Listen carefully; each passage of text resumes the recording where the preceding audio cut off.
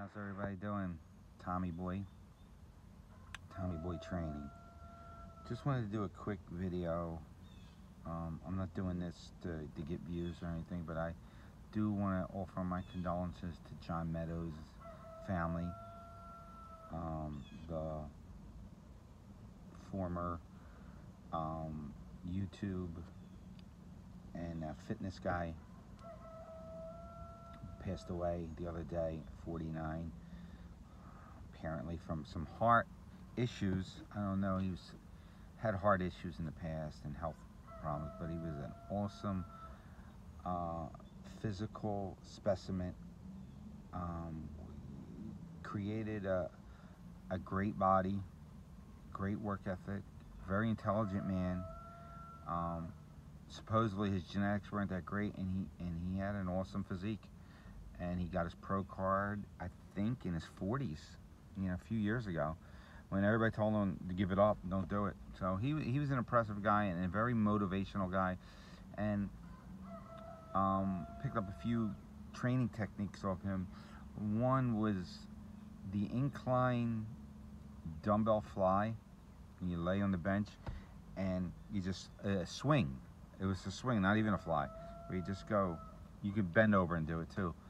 But I never really felt the pec deck. A lot of people do, but it just never hits me.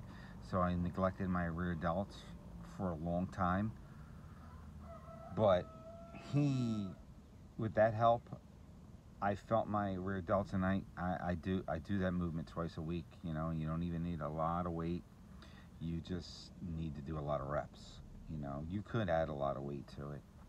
And that's the other thing, use a heavier weight on some movements and just do half reps, and so many other things. But the rear delt dumbbell incline swings really helped me.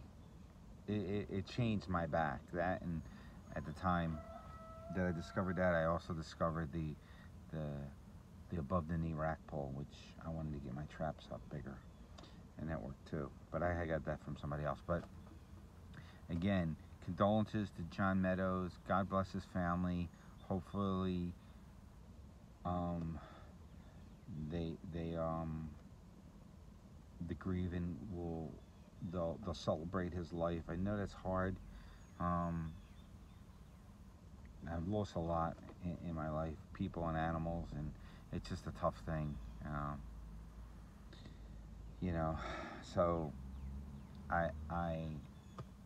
prayers to the family. God, I pray that you give them the mercy of compassion to have it for